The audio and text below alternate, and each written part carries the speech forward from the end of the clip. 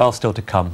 We'll be bringing you up to date with all the news stories coming our way this morning, not least the sport, including the latest from Edgbaston. And we'll be talking to the photographer whose pictures of some of Britain's leading actors grace a new book celebrating RADA. I'll see you soon.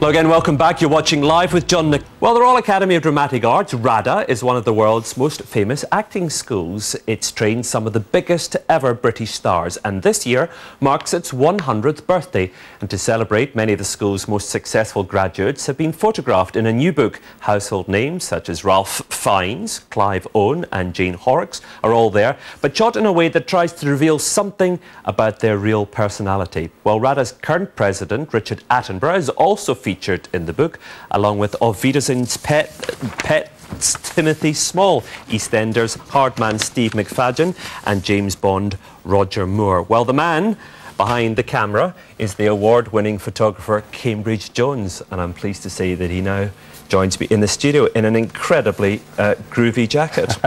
Thanks very much indeed for coming in. Where did you get that jacket, by the way? I got it in a celebratory moment at Joseph. In Joseph? Yeah. I see. Well, I wished I hadn't immediately afterwards. Your photographs must be selling very well indeed. How did you get this project? I had a show last year called Face the Music about famous names and their favourite bit of music. And the principal of RADA, Nicholas Barter, saw that and had the idea of linking 100 years of RADA with the 100 best-known actors. And asked me to do it, and frankly, it didn't feel like work at all. So I just went round all their houses, and it's very nice doing it in their house because you're not doing a formal studio thing, and they're sort of on the back foot saying, "Would you like a cup of tea?" And well, we're just playing the photographs. We don't have any control over these now. They're just being played randomly, so you're going to see lots of interesting faces. I mean, I think it's one of the great things about my job when I was a reporter, that you get to go to people's houses and wander around their houses, have a good old nose around, and just see really interesting, sometimes famous, sometimes not famous people in their home environment, because people are different, aren't they? I think completely, and I think that shows in the work, I think, because you don't, there's I hope, and that's why it's called Offstage, that it's not about the formality of them as a star, it's sort of them in off-stage moments, out of the limelight. Who was the biggest surprise? Oh, there's a question.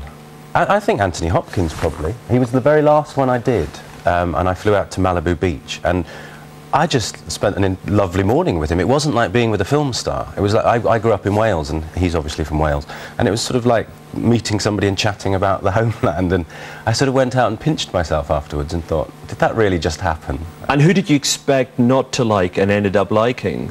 I thought Joan Collins might be tough, but that was because people had often said to me she might be. Well, she's an old pro, though. She's not going to be difficult, is she? Fantastic, really lovely. And the feedback's been lovely from them, because these are people who are photographed all the time, so it's very nice. Some of the comments and emails or little notes I've had has been lovely. Who did you think that you really loved before you went to photograph them and then decided you absolutely hated? I can't say that on television, John. Don't even try it. Was there anybody? There was somebody I thought I might like more than I did. Let's just leave it at that. What about taking photographs of people that you don't like? Is that hard to do?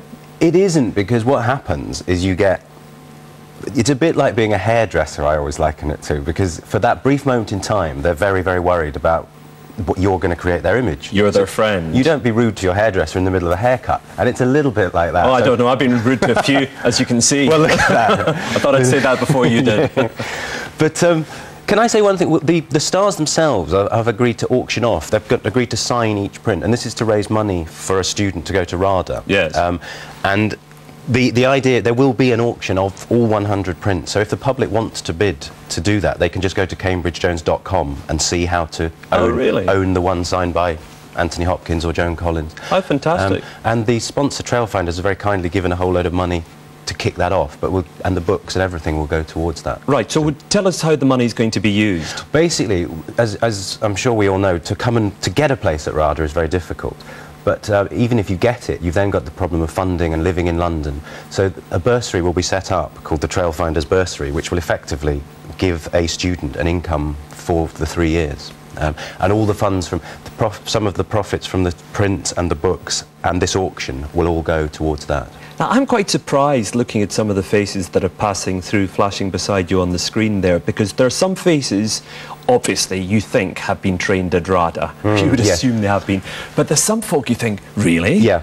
It's an amazing mix, and they don't know it. When you talk to them, you say, oh, I've just come from Ian Holmes' house, or whatever it is, and they go, what? And even if, like we just saw Jane Horrocks and June Whitfield, who worked together, of course, in Absolutely Fabulous, they didn't know they'd both been to RADA. Because I think they just don't talk about it. They don't say, hey, I was at RADA. Yeah. But June Whitfield, I mean, great comedy actress, but you might not have thought that she was classically trained. You might have thought she'd come up, you know, local theatre route or whatever. She did indeed come through theatre, because in her house she's got all the old amazing theatre posters. I rather imagine her treading the boards in some outlying theatres until she finally made her name. But you are right, because the cross-section kind of goes from EastEnders through to theatre, through Hollywood, through TV and all sorts. What we're seeing here is actually the DVD, which goes along with a piece of music that was composed, which presumably we won't hear, but it's an amazing thing. A composer saw my last show and said, Adrian Munsey, the composer, and said he'd love to do something with the pictures. So he set all 100 pictures to music. And when he first said it, I thought, and I'd never met him at that point, I thought maybe, but then I heard it and it's terribly moving, actually. Let's just hear a little bit of it now.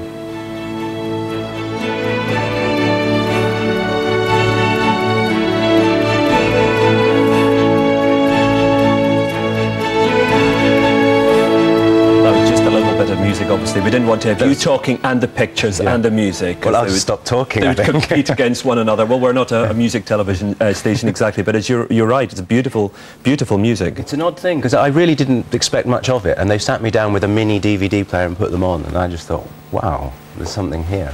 Absolutely extraordinary. Now, sorry, John, and profits from that will also go to the RADA bursary. That will be released in September, I think. Right, and how many, are you going to have one bursary? How many are you going to have? Just one bursary. Just one? It will be one student per year, and it depends how much money it raises to how long it goes on. But how fabulous to be that student, to know how the funds were raised. How's Joan Collins looking? Amazing, amazing. I mean, truly, I was impressed. Because I saw her once, not very long ago, out with no hair, no makeup, and she looked absolutely amazing. Oh, I thought you always assume, she looked absolutely. I agree, and I wasn't sure. Fantastic. Yeah, because of course you're very close when you're doing these, and I thought, they're very, very Cambridge. Great to talk to you. Thanks for coming. Thank you very much. Thanks, John.